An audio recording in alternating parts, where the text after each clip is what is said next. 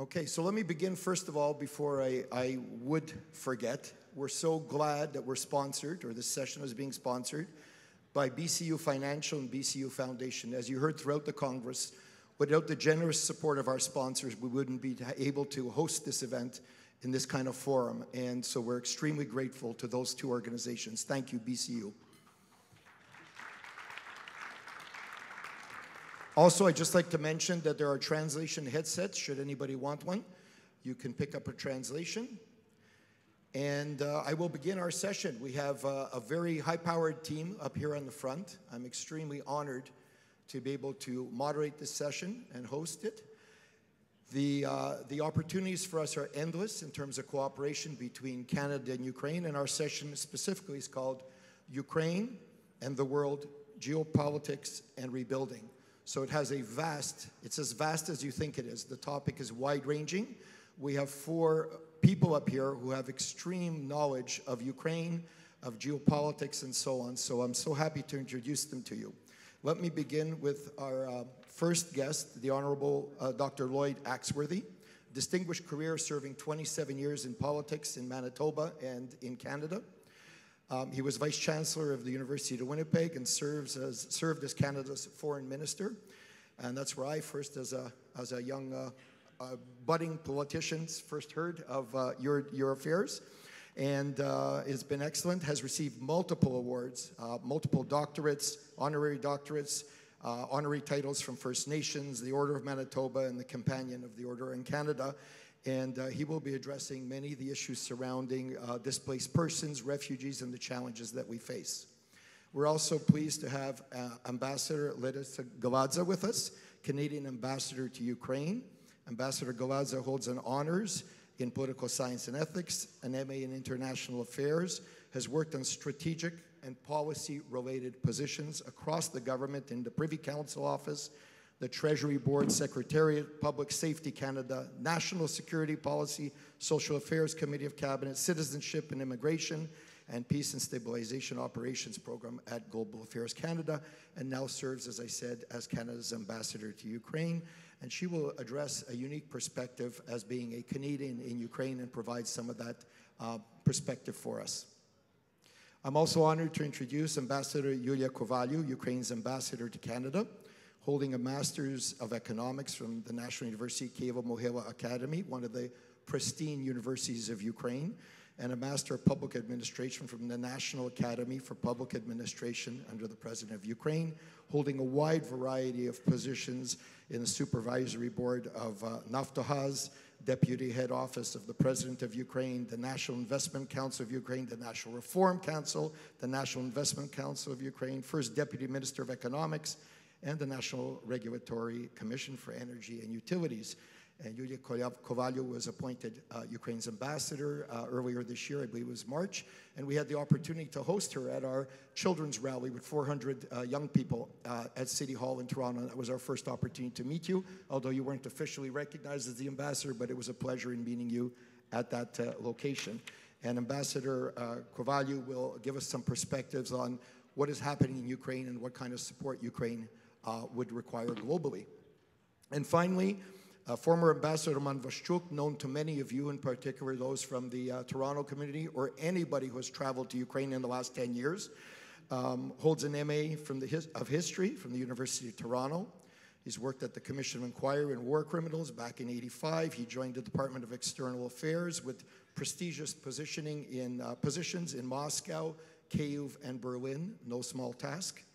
And his first ambassadorial posting was to Belgrade, covering Serbia, Montenegro, and North Macedonia, and then followed by the ever-famous stint as Canada's ambassador to Ukraine. And again, as I say, anybody who's done anything with Ukraine in the last 10 years certainly has met Roman Waschuk, so welcome to all of you, such an elaborate and distinguished team.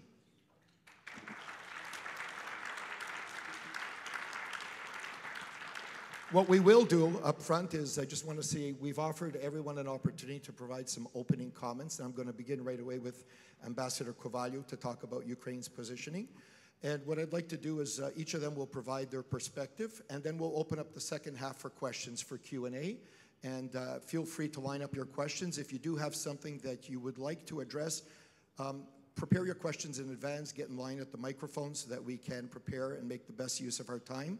This session is only 1 hour, so I want to make good use of time. And the second thing is also, if you can address your question specifically to anybody on the panel, that would be also helpful so that we can address it in the most direct method possible. So I hope that works for everybody. Proszę, передаю вам слово.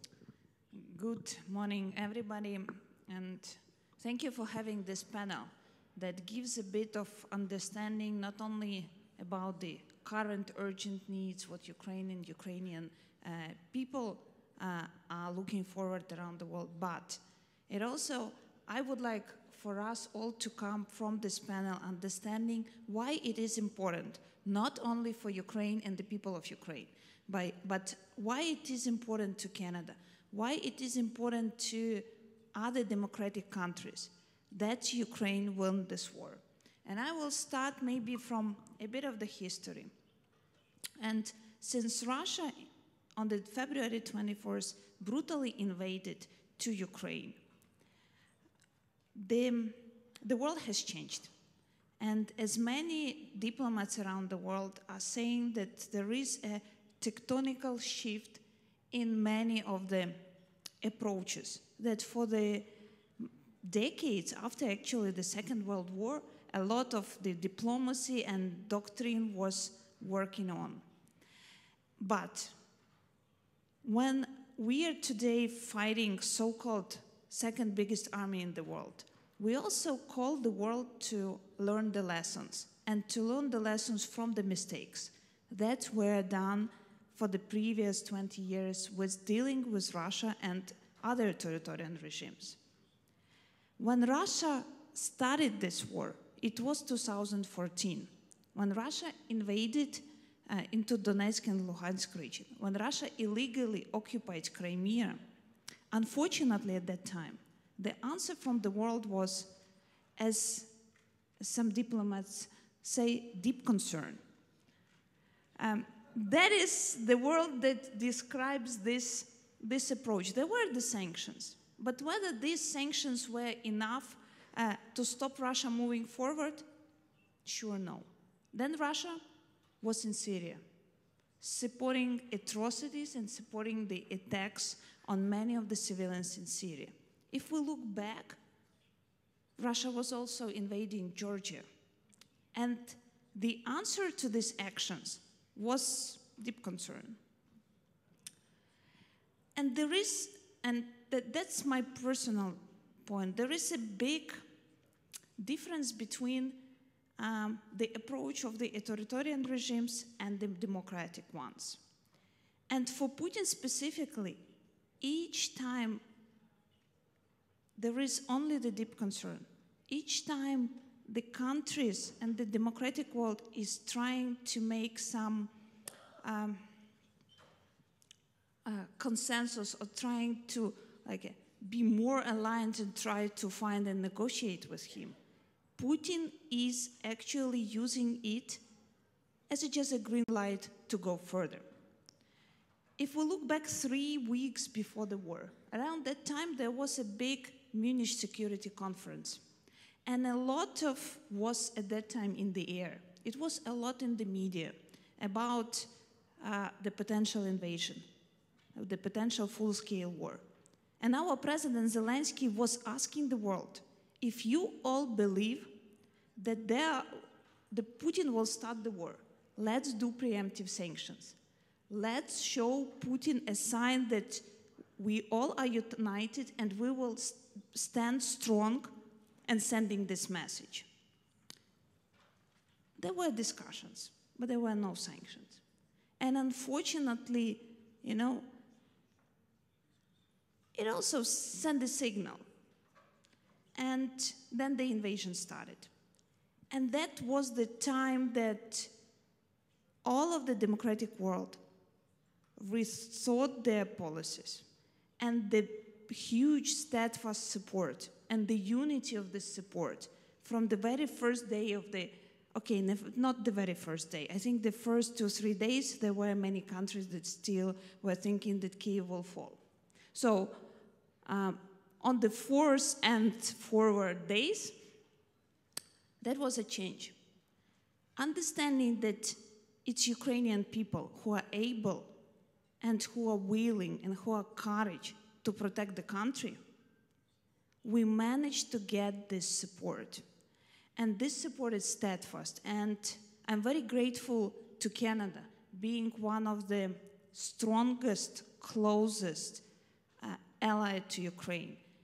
And I would like to also to link to the words that yesterday Minister Sajjan said, that Canada will be with Ukraine, whatever it takes and how long, and no matter how long will it take. And it's really important because we are on that stage that we need to have the steadfast and long-term unity of the support of Ukraine. Because what Putin is doing, he is trying to divide, he is trying to blackmail, and with the disinformation campaign, he is trying to divide this unity.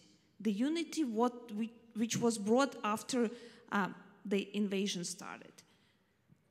And there is also one thing that more and more the world is trying to evidence, that you cannot negotiate with Putin. Look what he did with the energy, using energy as a weapon on all of the European continent. Look just what happened yesterday. So much important Green Deal, so-called Istanbul Initiative, which allowed Ukraine to deliver millions of tons of the grain to the global south, to the Middle East. We as the country, despite of the war, our farmers were working on the fields. Unfortunately, some of them died because of the landmines on these fields. But we are understanding how important it is to many countries. We want to deliver. But that is Putin, who out of the sudden made a false pretext and said, like, we are stepping out of the deal. And so many of those people who still believe in some negotiations with Putin, saying like, there are some people who do believe that, we need to negotiate. Look on even the current situation. How can you negotiate with the country who's just totally neglecting all the world order, who is totally neglecting any of the initiatives they were signed for? Whether it's not another lesson that we need to learn through the time what Ukraine is going through. What is important for us in Ukraine? It's to keep the unity, to support to Ukraine, and to grow this unity. That's why we're also working with the other countries. And I think it was historically almost the first for many years visit of our Minister of Foreign Affairs to African countries. It's also how President Zelensky himself reaching to many of the leaders throughout the world with whom we haven't spoken for 10, 20 years. Because we need to deal also with Russian disinformation. And we need to explain many countries what is happening in Ukraine and to tackle this Russian propaganda, especially when we look on the global south. And Ukraine needs the voice of support everywhere, and including in Canada. Of course, Russian aggression against Ukraine influenced many processes, including the global economy. We see the inflation everywhere in the democratic world, and we see that it is becoming painful for many ordinary people in many countries. But what we need also to, and of course we see that it's important for the governments, for the countries to support their people with these processes of inflation. But it's also important for the community and for you to understand that this is Putin who actually, through the breaking in of the grain export through Ukraine, increased the global food prices. That also has the reflection here in Canada. This is Putin who is blackmailing Europe with the energy resources, and which are record high. And there are many other things which the Russian aggression and war against Ukraine has the consequences on many countries and many continents, and including in Canada. And the last thing, Russia is actually the neighbor of Canada through the Arctics. And our Ukrainian soldiers are not only fighting to protect our land, but they are also helping other countries who has Russia as a neighbor to be more secure and to be more safe. Дуже дякую. Super. Thank you so much, and in particular, that last comment is one that Canadians that we talk to really need to understand, that Ukraine is fighting the world war for democracy and is defending democracies, Western democracies, and not helping Ukraine today is only going to cost more down the road. So with that intro, I'll turn it right over to Ambassador Galadza, who's a unique position, being in Ukraine as a Canadian, and will share some of her views. Thank you very much, Markian. Hello, everybody. It's really great to be here. Thanks for inviting me. I'm going to start. I did a small focus group session yesterday with a group of young people, and I said, what did you want to hear about? And they said, well, what's life like? They see everything through the media, and they wanted to understand better what life in Kyiv is like. And so I'll give you a little bit of a snapshot of what it's like between those outbursts that make it onto Canadian media, and just go through five quick points. And the first one, about what life is like, to demonstrate that I think we're only now getting into the war of attrition.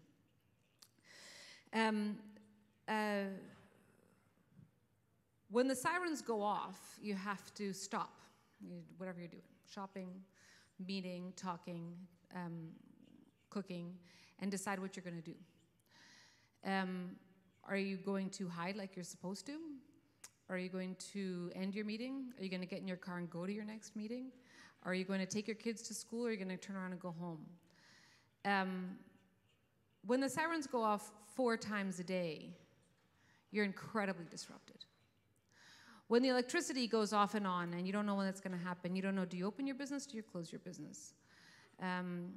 Will you have time to get somewhere and pick up dinner or not? It is incredibly disruptive. It is dark. It is cold, and there's no pattern.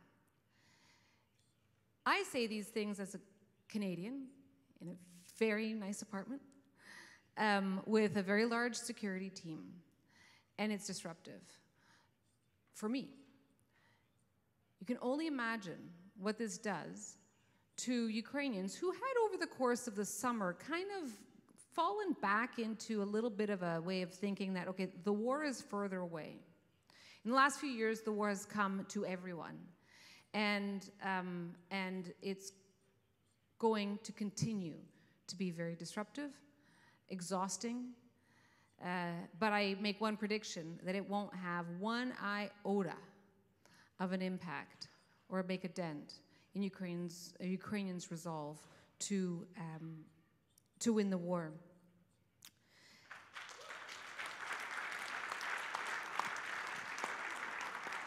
And in fact, what I see, and my second point, is that ambition among Ukrainians remains really high despite all of this. I'm going to run through a list of issues that are being put on the table by the government of Ukraine, by the people of Ukraine, for their partners, that are asking us to figure out some really, really difficult things, because Ukraine has ambition not just for itself in winning the war, but for the entirety of the free world to come out of this war into a better situation.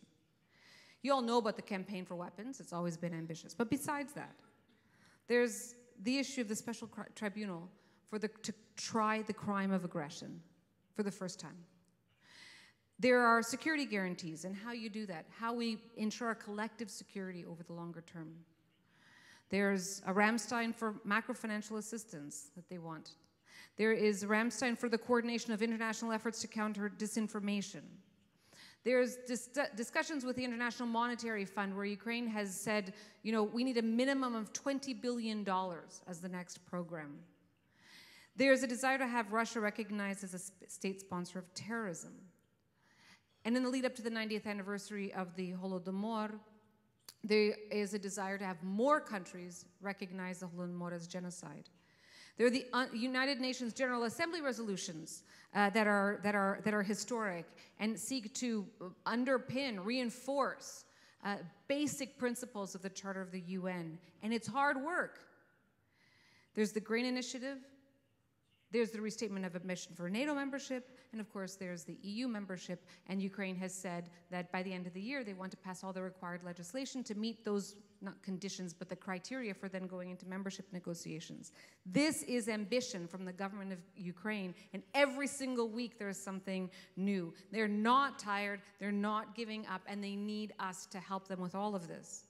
On the side of civil society, you also have organizations like Ukrainska Akademia Liderstva, who are trying to build their alumni network to be a national network of resilience and change. You've got Budujemo Ukrainu Razum, who want to scale up massively and do and rebuild Ukraine on the principles of and reinforcing social cohesion. You've got Caritas Ukraine, who is now a national, has fast scaled up to be a nationally present humanitarian agency.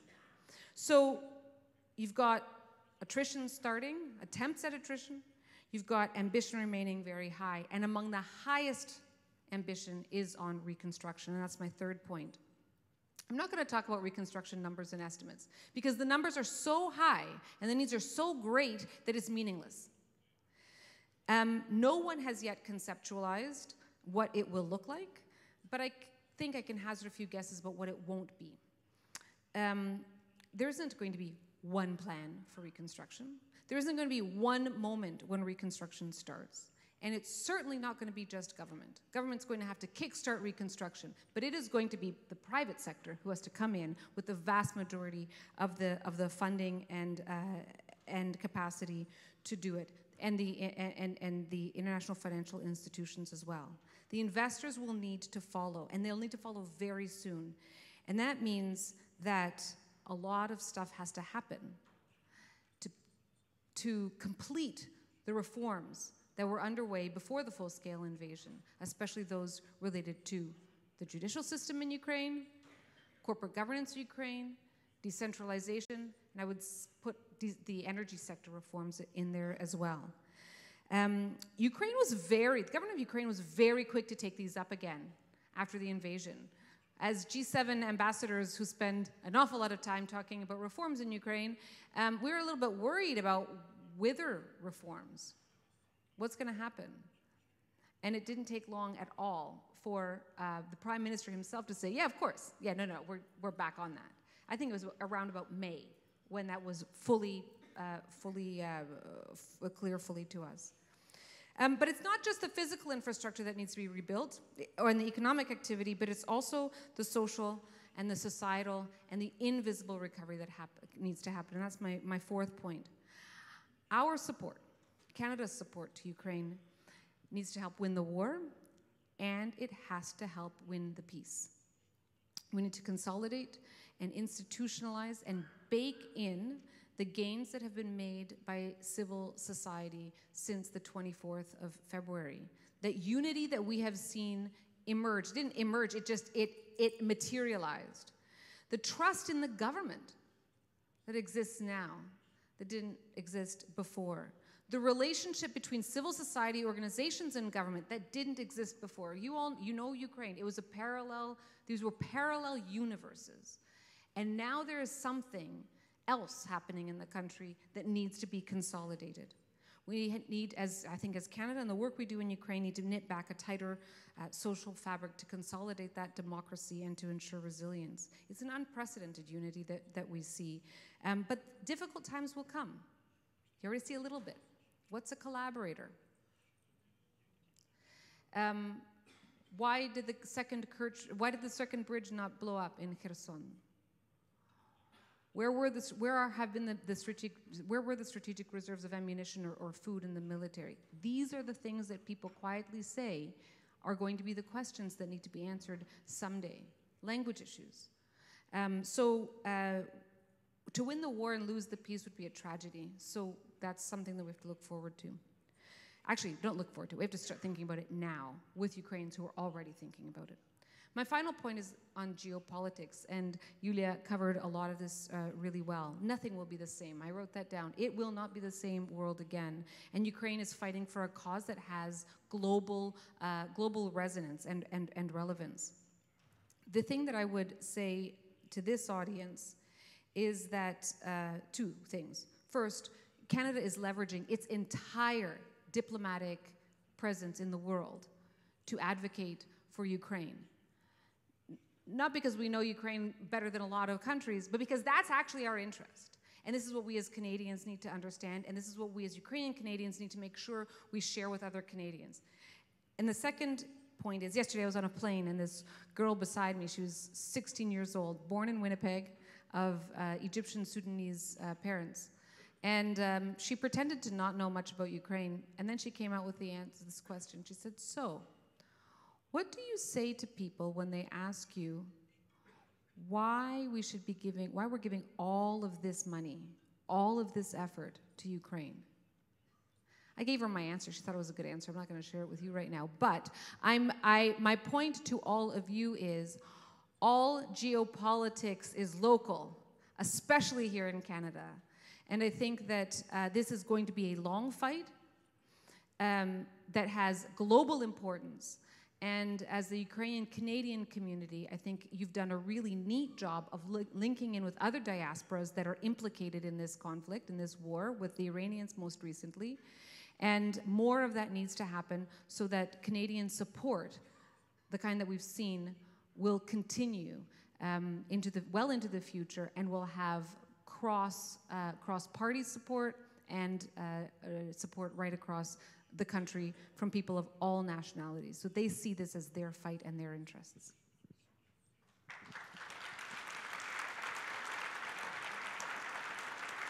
Сердечно дякуємо. That was just wonderful. And speaking of how we can gain support and do more in Canada, I'm going to turn to former Ambassador Roman Waschuk to talk a little bit more about what we can do in Canada as a diaspora. And I'll turn it over to you, Romko. Thank you. There were discussions here during the resolutions, discussion about support, how to channel support. I think it's important to stay focused, organized, and mobilized now through this sort of gray zone of the conflict. I think Larisa was talking about attrition. We have the word rebuilding here. There won't be a magic moment, a single magic moment when the war is capital O over and suddenly the construction crews go out and start rebuilding. The preconditions for that are being laid now. In my current job as business ombudsman of Ukraine, I'm seeing the transformations that are happening in the Ukrainian business community. People are actually reshaping, rebuilding, and in some cases expanding their businesses now. They're not waiting for the magic moment of rebuilding. And that means that we, to some extent, and as a community, need to filter out some of the dramatic day-to-day news that tends to preoccupy us and look at those underlying trends and how we can support them. The sovereignty bonds that were announced here at this Congress are an important tool for that helps fund Ukraine as a whole, but also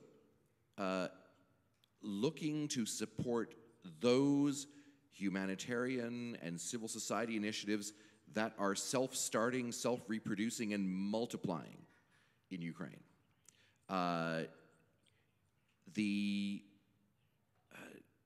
It's interesting to see how, for example, IT companies are leveraging what they can do to develop new technologies for the military that in future will be dual use for our country's militaries as well.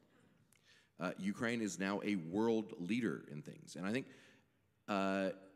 what's also important psychologically in all of this is to be able to identify and support success where it exists. One of the things that we run into as people who are very supportive and as advocates is the notion that we always need to strive for more, yes, but in order to base our efforts on something firm and solid, we need to accept that there have been success and that there is support. We have in Canada over 80% support for Ukraine. Across Europe, there's 70+ % support for Ukraine. People, even in countries that were wavering like Germany, are willing to put on the extra sweater in winter to support Ukraine. In the European Union, people now, the political leadership now thinks of Ukraine as one of us. When Chancellor Scholz in Berlin said Ukraine will be rebuilt as a member of the European Union, that is huge. That means that there is a new shift in paradigm. That means that when you are sending money for a project to Ukraine, you should be thinking, how will that money work not only this year, but next year and the year after in a Ukraine that is already on its way into the European Union. So it's a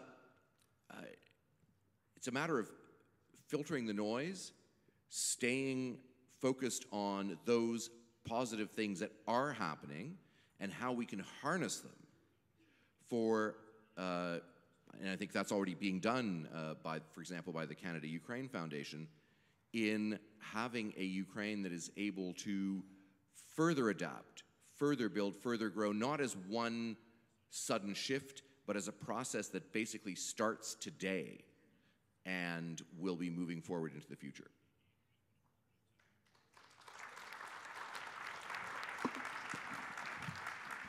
Дякую, Романе. It's certainly great to have a speaker here who's been at the whole Congress and can pull live examples from each of the sessions, so I appreciate that tremendously. And again, thanks for your years of effort. On more than one occasion, I had the opportunity to meet Ambassador, and he certainly helped so many organizations, and I appreciate you looking forward already, always thinking ahead, and not just for the current moment. Speaking of thinking ahead and the current moment, we have millions of refugees right now in Europe.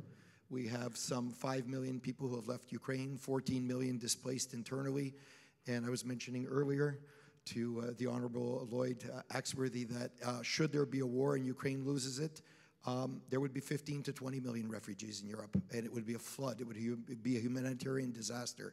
And so the West can sit back now or drip and drab aid Ukraine, or they can give Ukraine the big aid and help Ukraine win this war soon.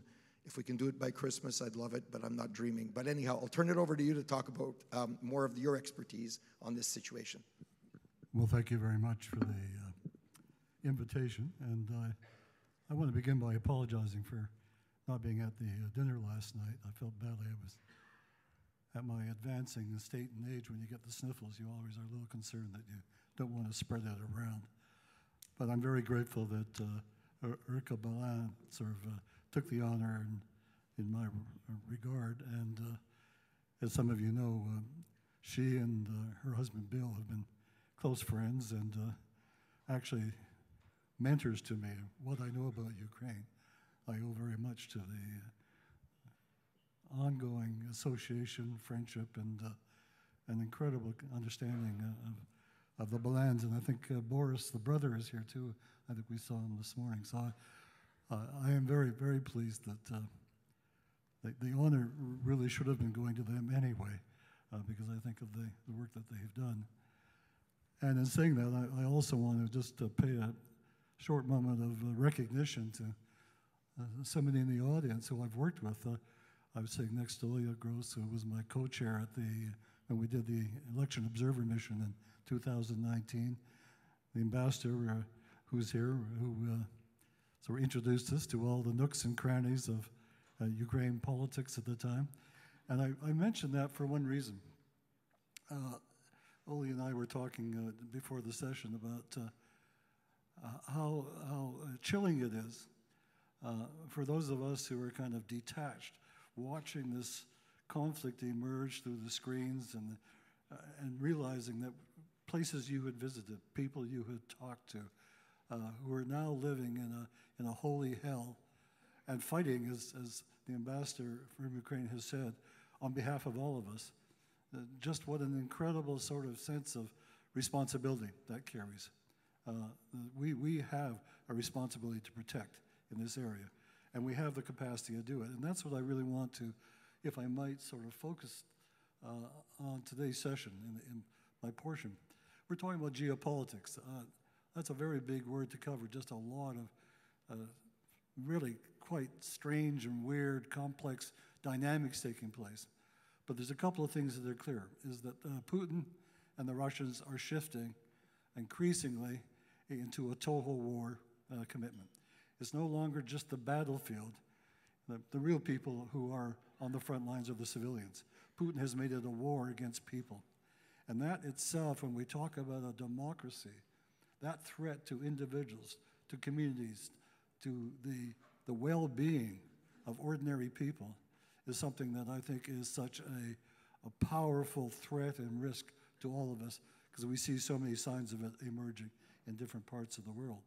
And so this ability to come to grips, and you mentioned the issue of refugees, as some of you know, I chair the World Refugee Migration Council, and we've been working very actively on a number of what we think would be ways to support and enable the large number of refugee flow that's coming from Ukraine, not only to be settled, but also to be accepted and to have the opportunity to return, to be able to go back to a country that is being rebuilt, that they have the ability to kind of become, in a sense, a reserve that can go back in, as we've said, to help in that enormous issue of restoration. But it's not going to happen easily, because right now one of the other geopolitical issues is the whole question of that horrible thing called money. You know, when I first studied graduate school political science, there was always the question of who governs. Well, who governs is those who've got the money to govern. And that's what's beginning to happen, is I think that the enormous outflow to support the military efforts of Ukraine is now being matched by the increasingly important sort of contributions that have to be made in terms of the people of Ukraine and the reparations that go. And I think this is where Canada has a special role to play. As some of you I know, I always believed when I was foreign minister that we had a certain vocation. We could be a little more nimble. We could be a little bit more creative. We could use our convening powers. We could find ways in which we could bring other groups together. We could work with the civil societies, and we tried to pioneer a series of efforts around which we could rewrite the script of geopolitics. Sure, you know, the big guys with the armies and the power, but there's also a lumbering that goes with that. It is, you get tied into conventional sort of pathways. And I think this is where Canada really has I guess what the sort of environmentalists would call a wayfaring, an ability to tack and move in a way that really reads the scene. And here's what I read right now. That if we are in the next 3 or 4 months, in the winter months, are not able to provide some new direction, to recharge the initiative, to rethink some of the activities in order to give new life and energy and resources into the battle, into the issue, then I think that we're going to increasingly find ourselves on the defensive. The ambassador mentioned the enormous power of Russian propaganda, which just misstates, I mean, they turned the world on its head, that they are somehow the victims, and they're the ones who are being persecuted because they want to keep the bridge in Crimea on their own. They're now talking about their ships. Oh my goodness, their wonderful Baltic Black Sea fleet is being attacked by the Ukrainians. Well, you know, they shouldn't do that after all. I mean, that's against international law. And we never hear about the other side of the transgressions of international law that take place every single day. So let me, if I might, put some thoughts and ideas forward. The first one, and I put it out because I think the Ukrainian Canadian Congress has a very powerful role to play in helping to generate, to be the incubator out of which some new initiative and thinking can take place. Here's one that I think could really account for two very fundamental goals. One is accountability, and the second is money. And what I'm really talking about is that right now there is something like $200 billion of Russian assets frozen through sanctions. And that accumulates day by day, week by week. There's a lot of piggy banks around the world are sitting on frozen money from the oligarchs, from the Russian government, from its allies, and from its collaborators like the Iranians. So one of the things we did at the Refugee Council a couple of years ago, we started talking with the government of Canada and with other governments about the idea of repurposing frozen money, to take the money that's sitting in those piggy banks and redirect it to where those people who have been victimized by the war, who have been victimized by the aggression are taking place. Now, that sounds like a Robin Hood prescription, but it's a very practical one. And through Minister Friedland and Minister Julie, we already have in this country, in the budget bill, a commitment that Canada will begin to look at how to reposition and repurpose the tens of billions of dollars that are in Canada right now. I could, by the way, if we want to decide, I could tell you already several places where you could go, including in this town. And that really means that we have to sort of really zero in on how do we begin to sort of identify and then take into a legal process the ill-begotten gains that have been derived from aggression and corruption and victimization of people, and return it to those who are victimized. You mentioned that there was, what, 11, 12 million refugees. Well, already some of the cracks in that refugee system are beginning to appear. The English are talking about lack of housing. American Republicans are saying, oh my God, isn't it, how do we ask our taxpayers for more money? I'm telling you, and I can say this with about as much sort of force I can develop in 50 years of being in public life, that there is a solution and an effect, and that Canada should take the lead in providing a coalition and network of other countries to take frozen assets by the Russians and convert it back to the help of Ukraine. One more thing.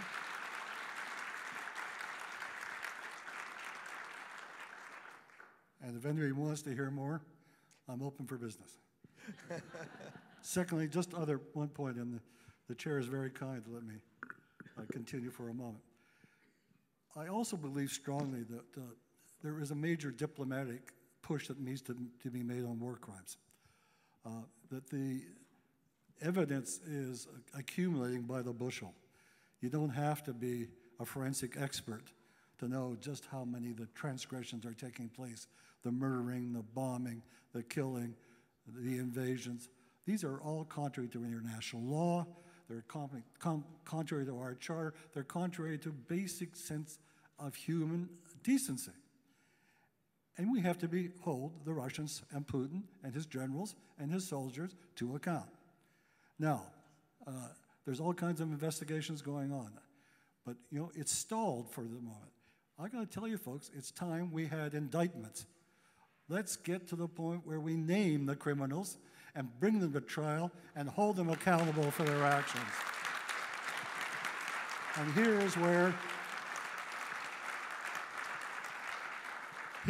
a place where, again, Canada can play a role, because we know that business. We were part of the original International Criminal Court. We've got all kinds of experts in this country who can help move it along, but I think the diplomatic side is to start pushing for this kind of initiative, and I would like to see, if I might, I'm not in government, well, all Canadian ambassadors all over the place. I think it's time that we appointed a special envoy for international war crimes in Ukraine from Canada, and let that person go to town and mobilize and convene and energize the whole issue to make sure that war crimes, and I can give you just one piece of evidence. I know history is not often given much honor. But when I was foreign minister, I was heavily involved in the Kosovo problem. And I was one of those who committed Canada to a military action to stop the murder and the aggrandizement of the Serbians in Kosovo. And we can debate that. But what I also know is I was part of a foreign ministers group that met to try to get sort of the accountability. And it was fortunately,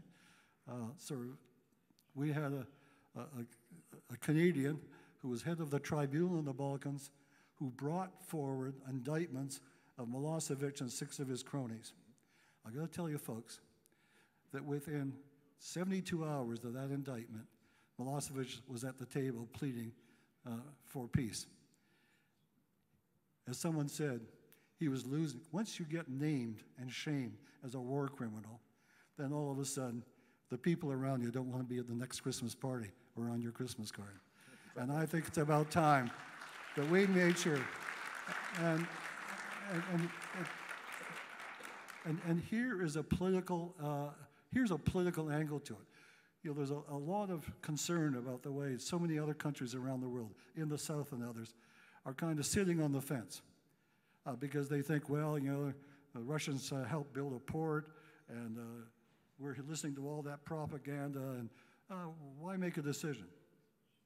You start naming Putin and his people as war criminals, then you can go to every other government and say, are you prepared to support war criminal activity? Because one of these days it's going to come and bite you, you know, where it hurts. And so, folks, I think there's an area, just two alone, and by the way, if I had another, and I know you won't because I think you're already looking at me in a very sort of stern way, I think that there is a couple of other ways that Canada should really take the lead in bringing together all of the countries that have plighted their commitments and with the Ukraine government and say, how do we begin to sort of put more juice, more energy, and more mobilization, and more creativity, and bring the battle back to Putin. Make him feel embarrassed. Make him feel under pressure. And as a war criminal with no money in his bank, because we've taken it from him, then you're going to find a real change. Thank you very much. Thank you.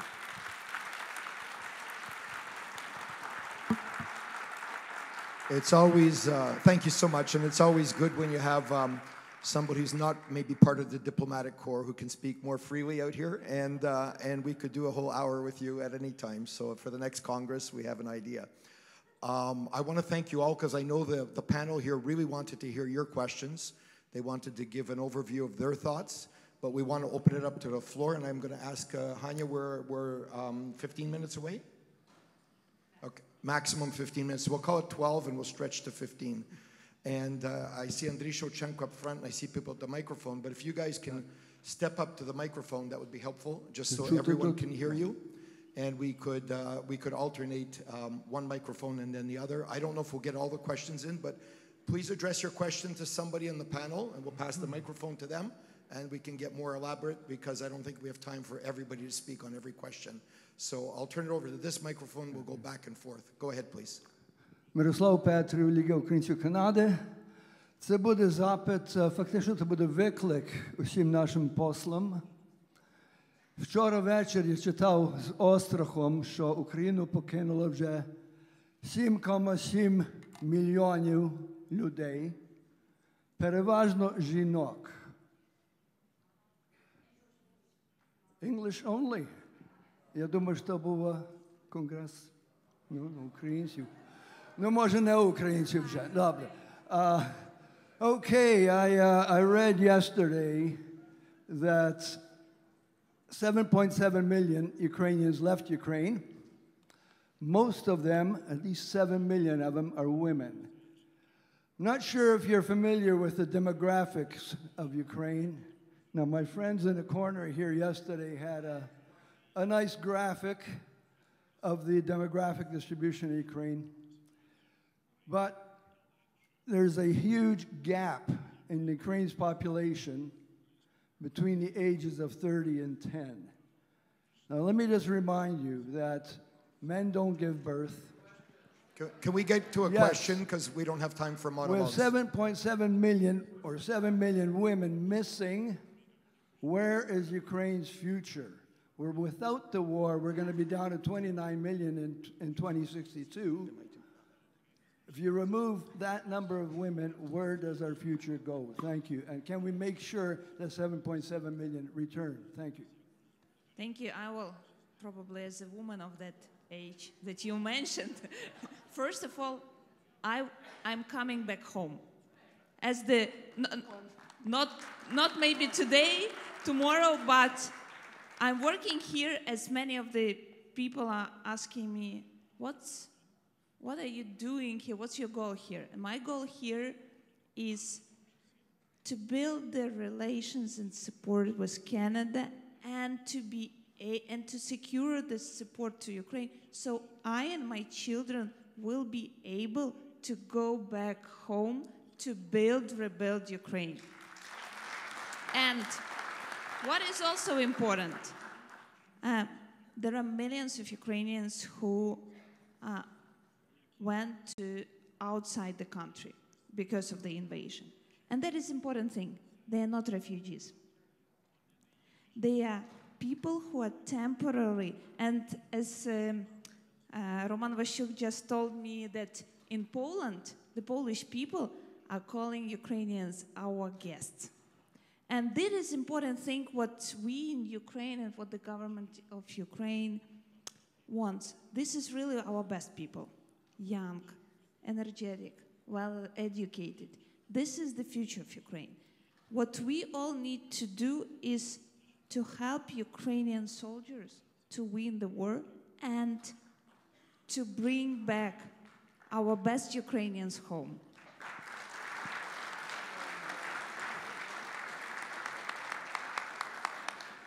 If I could just briefly piggyback onto that and maybe throw something back at the government of Ukraine, it means that the onus is also on the government of Ukraine to make Ukraine an attractive country for these people to return to. Not simply a barely tolerable country where people live in parallel with the state, but picking up on what Ambassador Galadza was saying, in this new spirit of civil society and the state working together to create that environment. And that has to happen through foreign support, but primarily through a new initiative and clear signals from the government of Ukraine as well. D'accord. We'll go to microphone 2, please. Hi, yes, thank you. My question is for Ambassador Galadza, but I'm curious for the wisdom of the other panelists. How do we today counter the inevitability that Russia will spin their loss of the war and keep up their international information war on Ukraine because a tweet or state-backed news article in Spanish or Arabic or false comment to a UN diplomat is below the threshold of traditional war? So how do we start to counter the information war that will persist, where they'll try to shape the loss as a win for them? Thanks, it's a great question, and I think that I would challenge your assumption that a tweet in Arabic or Spanish is below the threshold. It's not anymore, because the international community is realizing just how governments all over the world, democratic governments, are realizing the extent to which that disinformation campaign is insidious. It was before. We're just seeing it more plainly now. And we're going to organize more strongly, more effectively to hit back at it. And that's I think is the number one reason why the world isn't going to be the same after this war, is because we now truly see what Putin is and who Putin is and what his game plan is in the world. You know, there are all kinds of mechanisms being generated, and I mentioned one of them in my list of Ukraine's ambitious things they want to do, is to create that way of identifying disinformation, sometimes even identifying the vulnerabilities for the disinformation before the disinformation gets out there, and shut it down. And that we've seen happening a lot with the release of intelligence in the days leading up to the war, with the continued releases of intelligence, the talking in advance about there's going to be a false flag and we're not going to buy it. This work most recently on the dirty bomb, which the memes in Ukrainian were just hilarious about that. Like, anyway, but I think we're finding ways to get out ahead of it, and we know why it's really important to get out ahead of it. Can I make just one comment? I'm just going to sort of bounce off your question to put a somewhat larger perspective. You realize that in the 7 largest social media platforms are run by private billionaire men who get to make the choices and discretion of what goes on and what doesn't. And therefore, you've got Mr. Musk out talking about freedom of the internet, freedom to spew out hate and anger and anti-Semitism and anti-discrimination and promote the kind of garbage that Putin and his people are putting out. I just think it's about time that we found through our international systems a way of beginning to establish different rules. I worked on that when I was a foreign minister, about the nation of setting certain norms and standards by what's acceptable, and to begin to hold these very incredibly powerful private people to account in terms of the continuation of a system that gives them the freedom that they want to become multi-billionaires and end up owning Facebook, Twitter, Amazon, you name it. This is really something that I think is one of the biggest issues, not of my time, but for the young people in the room, your time. Thank you so much. Microphone.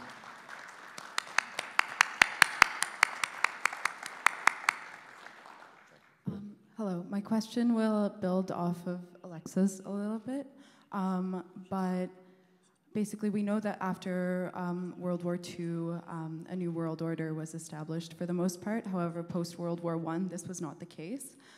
So I was curious, what actions should Ukraine, Canada, and the West overall take in order to prevent kind of a Germany post-World War I scenario?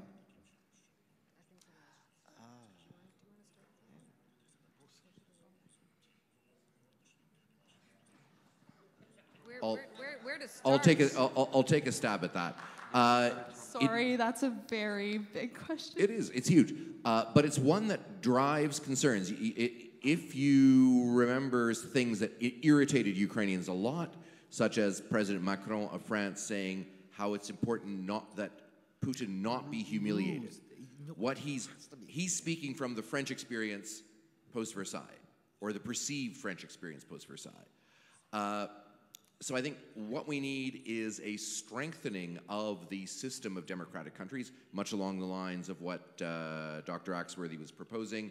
It means, for example, Ukraine within the European Union, and a European Union that is more tightly integrated and plugged into a defense arrangement with NATO as well. So in other words, Ukraine isn't left out there to fend for itself again, as it is now, but is bound into a community of interests and values. We still don't know how failure in this war will work out for Russia.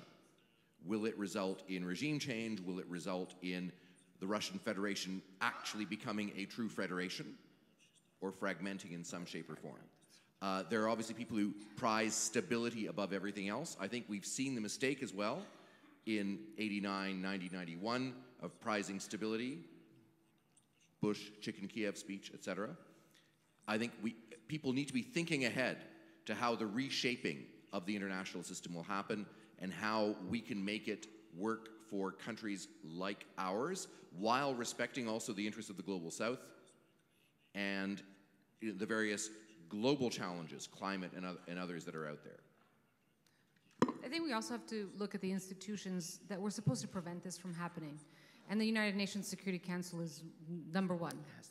I know that it's next to impossible to change the presence of Russia and their veto power. But this, what's happening in Ukraine today is really redoubling efforts to do what's possible. And I think Ukrainians know that this war is testing that system. And I'm not sure yet that we know that what we currently have will survive. And you could say the same thing about the International Committee of the Red Cross.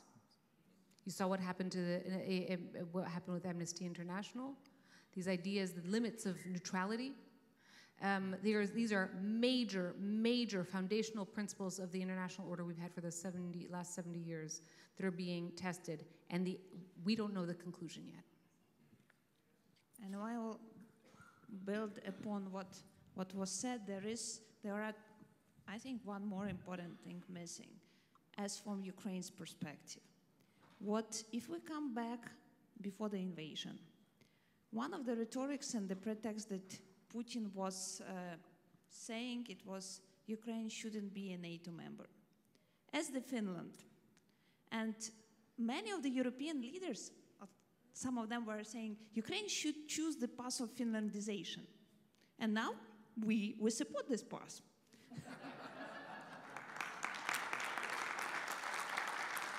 So finally, this war also already is doing the tectonical changes. Look on Finland, look on Sweden, the countries which for the years were keeping this neutrality. The most what has changed, the mood of the people. So the people supported in Finland, in Sweden, the countries to join NATO. Nobody even thought 2-3 years ago that they will be joined the NATO on such a speed. And Canada was the first to approve the adherence to NATO. And this is another thing that many of the NATO members need to rethink about the Ukraine. Because after the war, it will be, Ukraine will strengthen NATO. Look on the reality now. Absolutely. That's right. Ukrainian soldiers has been trained with the support of the Canada for the NATO standards. And this is the army which has now the strong experience on the battlefield. Second, Ukraine is using NATO standard weapons, which if we look back 8 months ago, was the first military supply. Many of the countries said never Ukraine could get NATO standard weapons. What we see now is more and more different type of the weapons trained and used in Ukraine. The third thing is what happens, it's not so much being talked, but also with the support of Canadian government, is still the continuation of the reform inside the defense sector, even despite of the war. These things are going through, and we really appreciate this support of Canada in providing us this technical support for the things to move on. So Ukraine is the one who will strengthen the NATO, and this is important. Another thing is also the challenge for many organizations. As Ambassador Galadza said, Security Council, Red Cross, OSCE, and so on. Most of them were not in Ukraine within the first 2-3 weeks of the war. Many of the protocols, just like even the ones who should work as the first responders, this was only the civil society of Ukraine and the people of Ukraine who were doing this job. And for many of them, it's just unbelievable. That's the same as for many people who still don't even cannot realize that Russia could lose. For many of the people around the world, it's just impossible to believe because the big country and so on and so forth. And I was a witness of that. There is one UN organization which actually is the first where Russia was kicked off from the governing body. This is ICAO.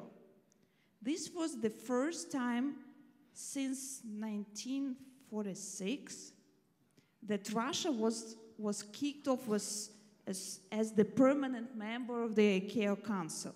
And I had a lot of conversation with people around that. The world is changing. The people sometimes, even if it's unprecedented, the people are changing the way, and we need to work all together to help this message to go through. And this 143 votes when the latest UN Assembly, it's a very important sign that we are getting more and more countries realizing how important it's not only for Ukraine, but how important it is to the global peace and order. Thank you. Go ahead, sir. I'm just going to give you a short answer because I know you've got planes to catch, but I want to say 3 words: responsibility to protect.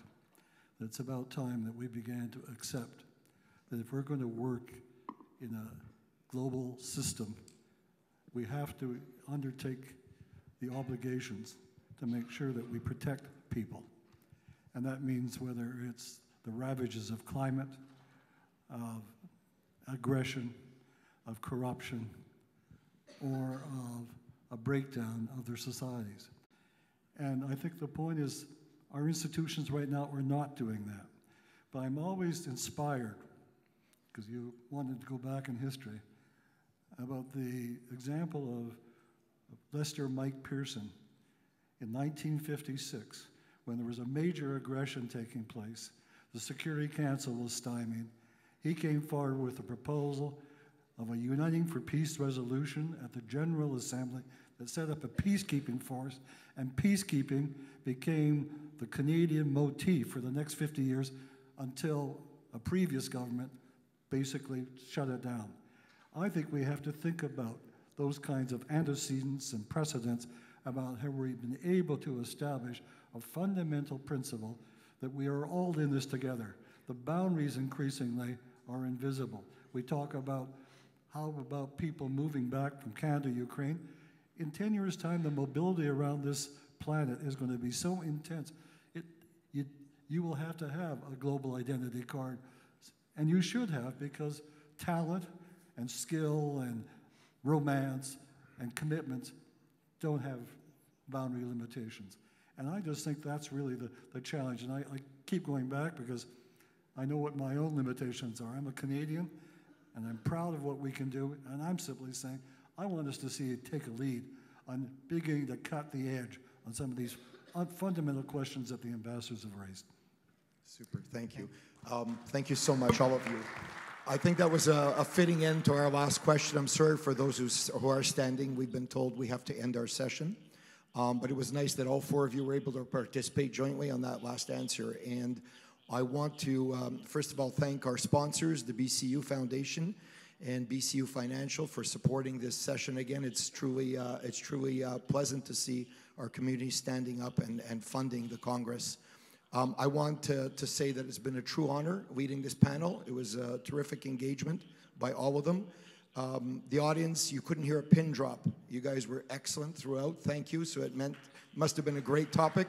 And I want to thank our four speakers. You guys were just absolutely wonderful. Thank you all.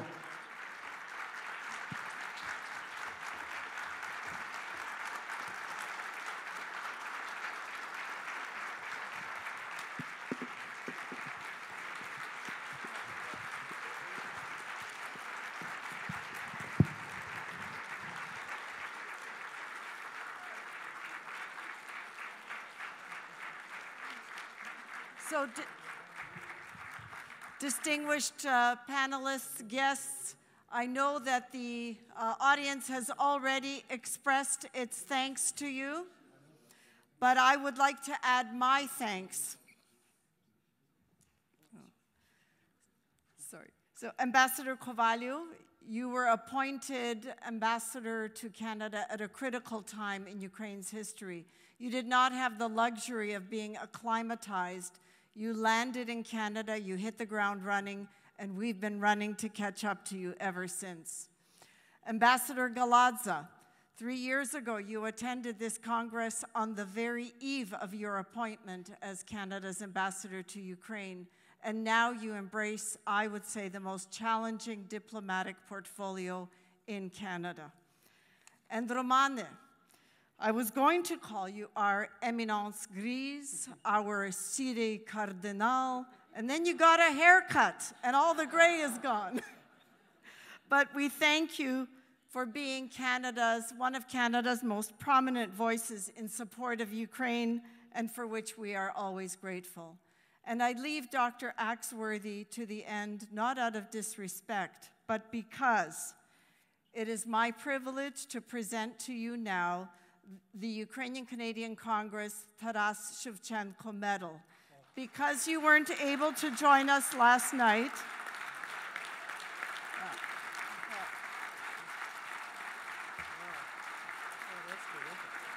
I just want to say a few words. Dr. Axworthy is a prominent Canadian and a great friend of Ukraine. He has served as a politician and as an elder statesman. And now in your work as chair of the Refugee and Migration Council, you are examining the freezing of assets for the reconstruction of Ukraine. And as our friend Marcus Kolga says, we are going to freeze them, seize them, and sell them. And that is a mantra that we embrace. And I know that Dr. Axworthy, you will support the formation of a beneficial ownership registry, which is essential to that effort. And so I'd love to have coffee with you, get your list, and we'll take it, and those will be the first names on that beneficial ownership registry. So without further ado, it is my privilege to present you with the Shevchenko Medal.